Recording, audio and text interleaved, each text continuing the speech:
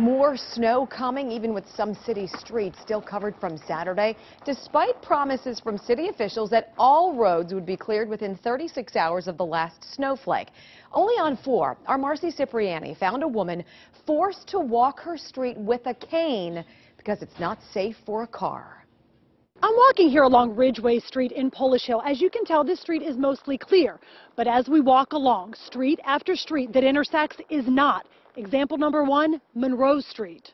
Number 2, Balboa Street. Number 3, Harding Way at Ajax Street. In fact, one couple tells me they have been fighting over this street for years, and it has become so bad it's nearly debilitating. I don't want to fall. For 71-year-old Mary Kristopolsky, I had knee surgery. just getting to her home can be a challenge. The dangerous walk she takes up the middle of this snow-covered city street is one she and her husband tell me they have been battling for 5 years. This is to the mayor. This is the 3rd register letter that I sent you.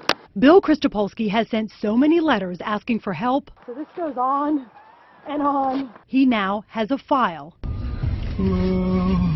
to show what we found out for ourselves.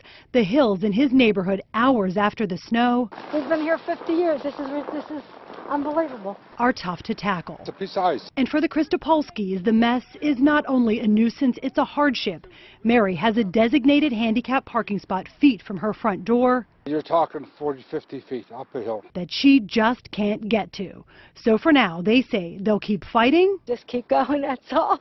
and struggling to get through. We have to do it. You can't drive up. The director of Pittsburgh Public Works admits it's very difficult to get to some of these smaller, narrow roads. But when we told him about Ajax, he told me that he is going to get a smaller pickup truck to take care of this road for this couple. If you have any issues with your roads, he's asking you call 311. In Polish Hill, Marcy Cipriani, Pittsburgh's Action News 4.